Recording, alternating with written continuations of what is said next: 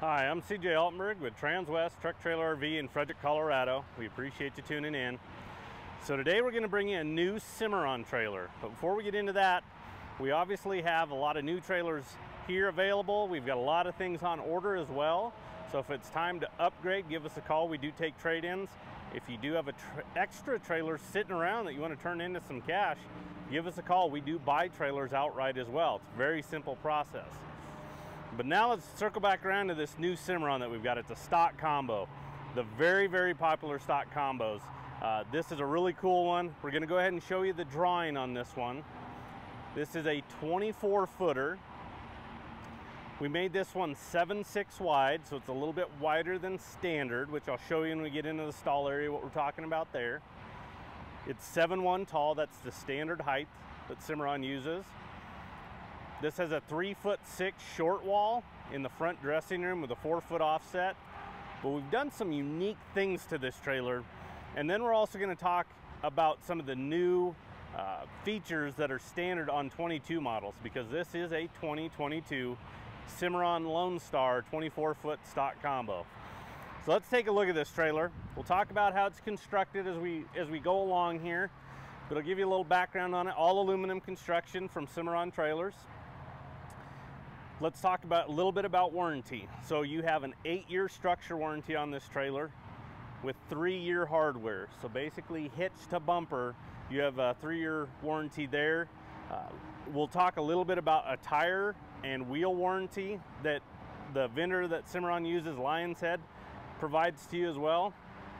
But let's take a look at a couple things here. We'll start up at the nose, because I want to discuss a couple features and some things that we do at Transwest to these Cimarrons that we feel like are really beneficial for you when you go ahead and purchase a new trailer.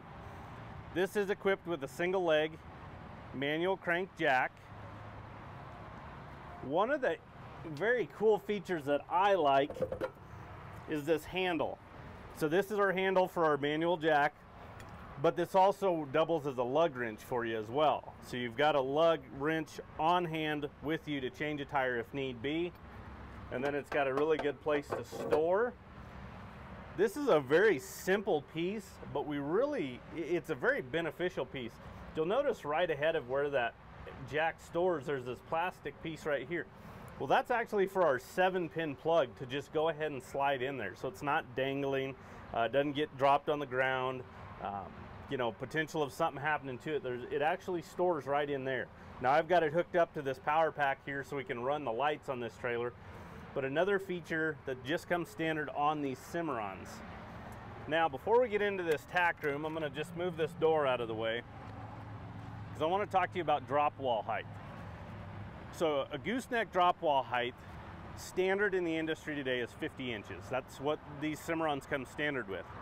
But over the last couple years, I'm sure if you've noticed as well with these newer pickups, the bed height is getting extremely tall. I mean, we're seeing every manufacturer go with a taller bed height, which causes problems when we go to hook onto trailers. And the reason why is we want trailers to run level. You want equal weight distribution over those two axles. But we also want bed clearance as well. We don't want to damage the bed, get in there, tear that up, and then you're going to have that kind of cost that you're looking at. So standard is 50. Here at Transwest, we go into all of our Cimarrons. Now there's a couple exceptions. Obviously our living quarters, we do a little different gooseneck drop wall height because of the weight of the actual conversion itself. If we're looking at an air ride trailer, something with 17.5, 19.5 wheels that are already a little bit taller anyway. But for most part, most of our using trailers, you know, like this combo, our 3, 4, 5 horse, 6 horse goosenecks, we go in and we make this gooseneck drop wall height 53 inches. So we gain an extra 3 inches of bed clearance. But now it gives us the ability to set this on your truck, have plenty of bed clearance. You know, usually we shoot for about 6.5. If you're at 6.5 or higher, this right here is about 8, 8.5. That's kind of what we really strive for. I want to be able to touch your bed and then just barely touch the bottom of this. But about 6.5 inches, you're really good as far as bed clearance goes. But it gives us the ability to set this trailer level. We can adjust our coupler if we have to, and then make sure we've got that bed clearance and again riding level on the truck itself. The gentleman that dropped this off, he transports a lot of trailers. I mean, that's what he does for a living. And he told me how well this trailer pulled. He says, you know, I pulled bigger trailers from different manufacturers and even smaller ones with different manufacturers, and this trailer by far pulled the best. And we got talking a little bit about it. Cimarron puts a lot of emphasis on axle placement to balance the load best. But the other thing is, a lot of manufacturers, their length of their gooseneck is about 7'6" to 7'8". Now, there are some exceptions. If it's an enclosed front end, they like to extend, which Cimarron does as well. But their standard length is 8'2". So from this point underneath to the nose is 8'2". I think that also has some benefit on how well these trailers pull. It just helps us with that weight distribution.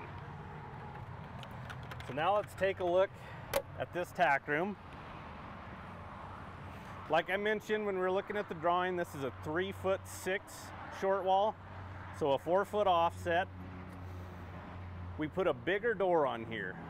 So we put a 42-inch wide door.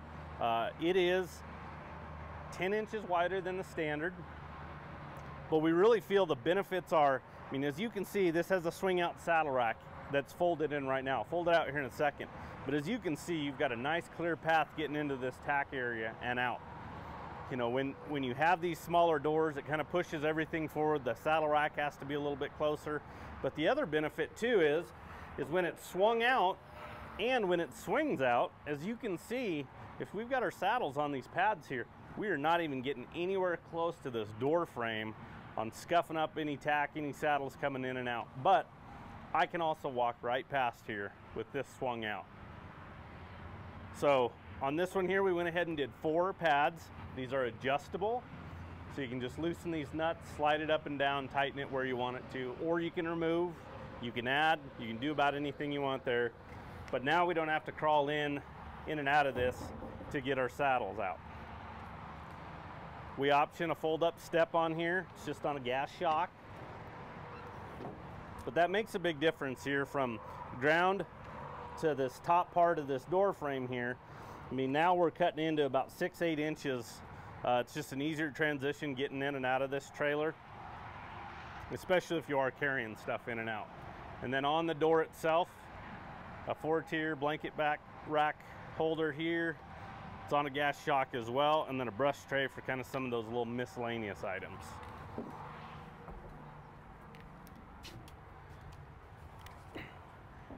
As we get in here, standard on these Lonestars, you actually get window frames, but you don't get the windows. So we option those in. Over the years, windows have gotten a little bit pricey, but I really like this because now you can see out.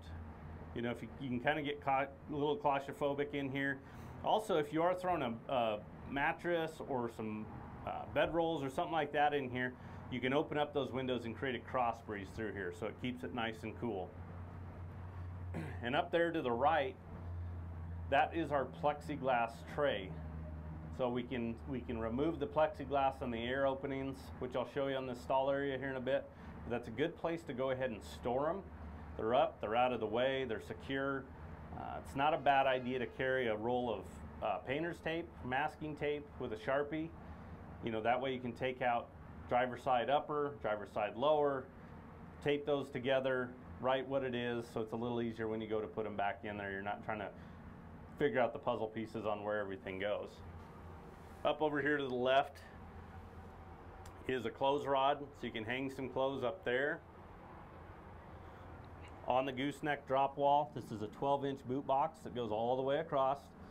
Another place for kind of some smaller miscellaneous items that float around when we're traveling, but also works as a nice step when we jump up here into the gooseneck area as well.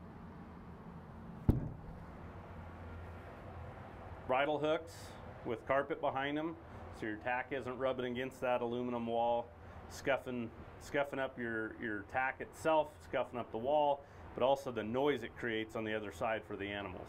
So we're just trying to keep that noise level down as much as possible. And then behind this swing out saddle rack, you'll notice a 25-gallon, it's just a gravity feed water tank there. It tucks behind that saddle rack really well, back in that corner. You can carry water with you.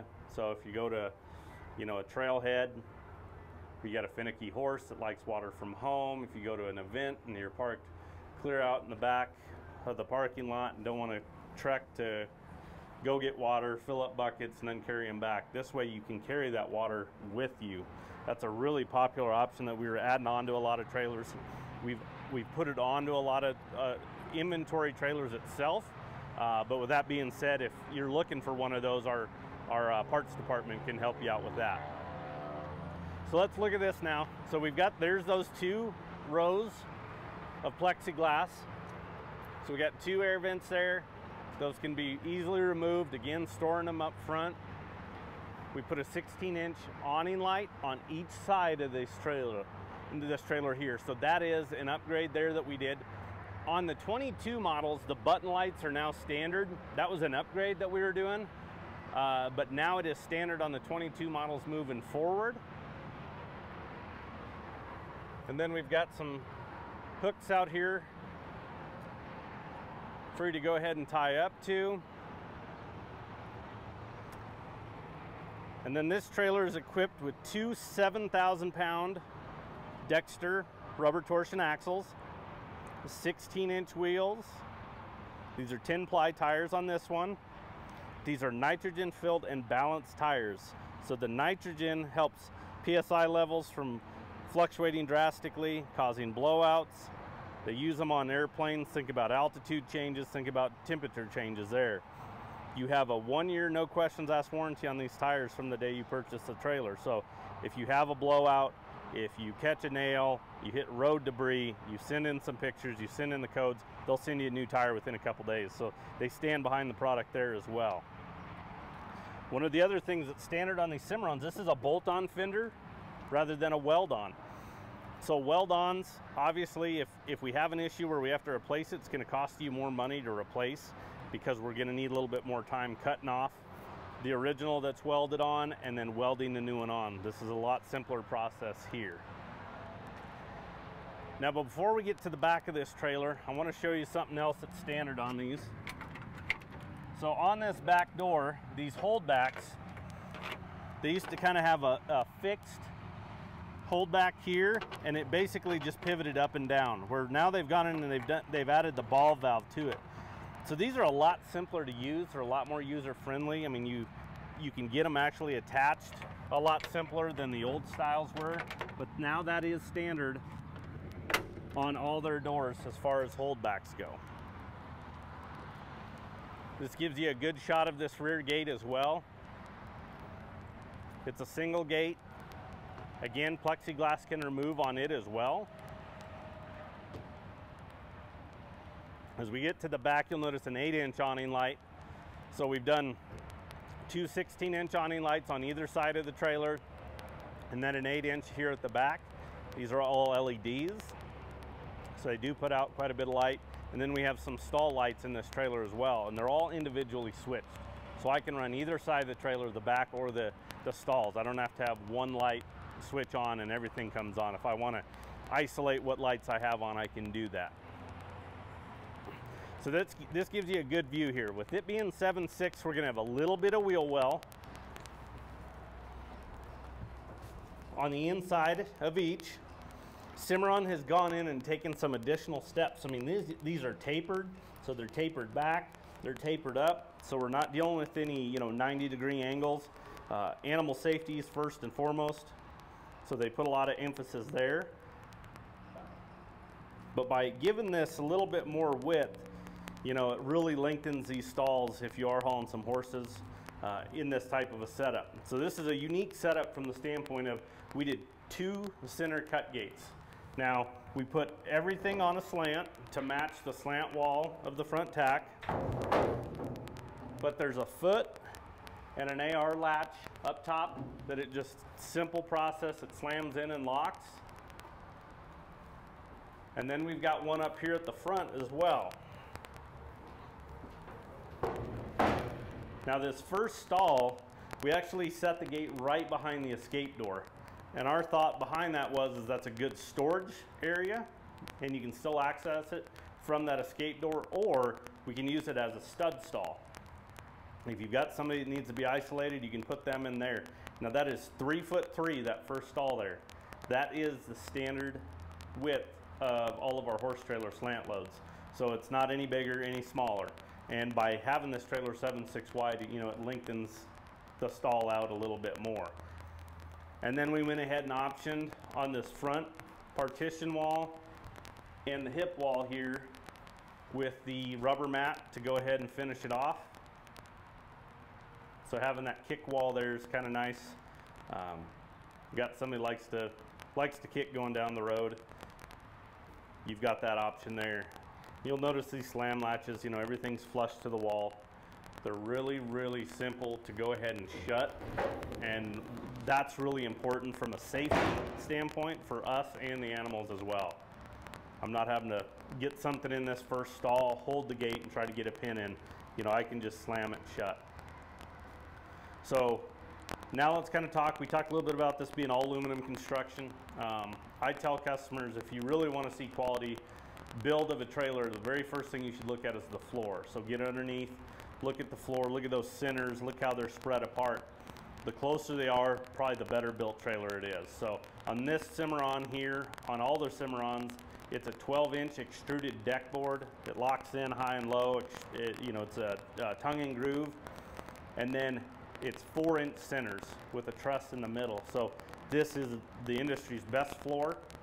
If you take care of it, it'll hold up. So pull your mats, clean it out once a year really well, power wash it, let it dry, put some baking soda down to counteract the acidity of the urine, put your mats back in there. But if you do those type of things, this floor will last you forever.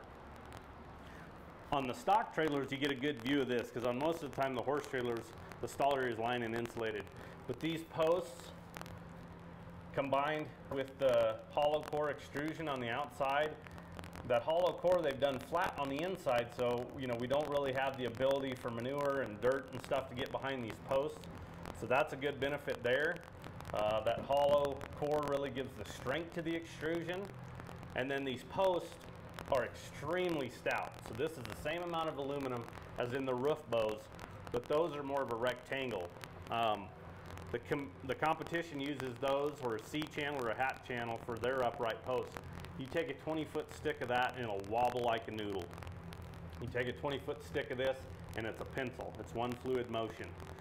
So stronger upright posts, same amount of aluminum. But then you say, well, why didn't they put them up there on the roof? Well, now we're also capping the trailer off with a standard insulated roof that comes on these Cimarrons. So it's a 1/2 inch thick, reinforced, R3 thermal value, so it's extremely cool in these trailers compared to aluminum sheeted roofs.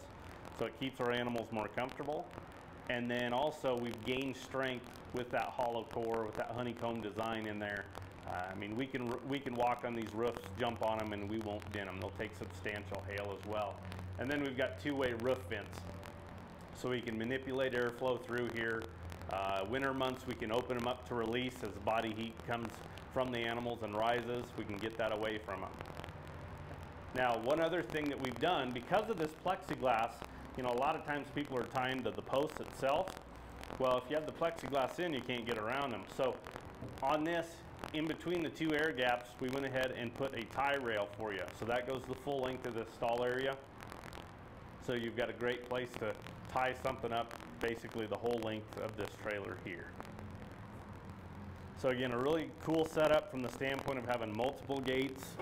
You know, there are different stall sizes. And then again, by having that extra width, it does make a big difference. I mean, a lot of people go, well, you know, 6'10" to 7'6", yeah, I mean, it's a little bit wider. And then going 7'6" to 8", yeah, it's a little bit wider. But boy, once you start filling it up, if you're hauling some cattle or something like that, all of a sudden that 8 foot becomes a big deal.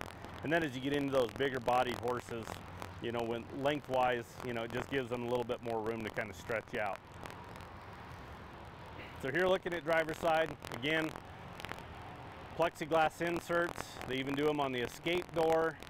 More tie hooks out here. There's that additional 16-inch awning light. And then here's our side access door. Going into that first stall, we went ahead and put a chest bar across it. That way, if you do have something tied in there and you go to open that up, they're not going to just try to jump right in your lap. You got that there for safety. So this is, again, another really good place for some additional storage if you want.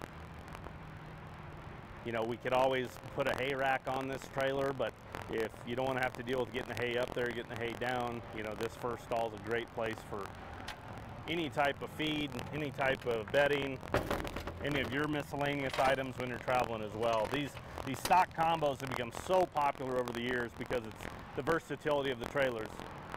You can haul horses, haul livestock, you can haul toys as well. A lot of people ask about adding rear ramps. We can do that to these trailers as well. It just attaches to the back of the trailer and folds up over the back gate. So there's a lot of options we can do after the fact even to these trailers. So this is an extremely well-equipped trailer, but if there's some couple things you wanted to tweak, we could go ahead and do that for you. We could also go ahead and look at ordering you something as well. If you got a little bit of time, we can build you exactly what you want. We've got some 20 footers, we got some other 24 footers on order with some different options on those as well. We like to have some variety here at Transwest just to kind of show you some different options, and customers, you know, this isn't the standard.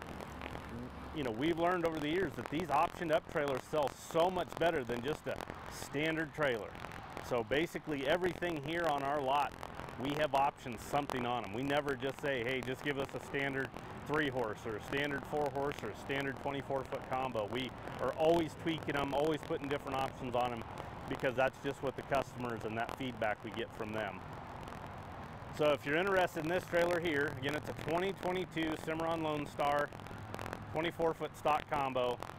That stock number is 5N210207. So again, if you're interested in it, you want to see what we have on order, you want to talk about possibly, you know, building your own custom trailer, talking about your trade-in. Again, if you got something sitting around that you're not using, want to turn in some extra cash, give us a call. That number is 303-684-3400. Thanks for tuning in. Have a good day.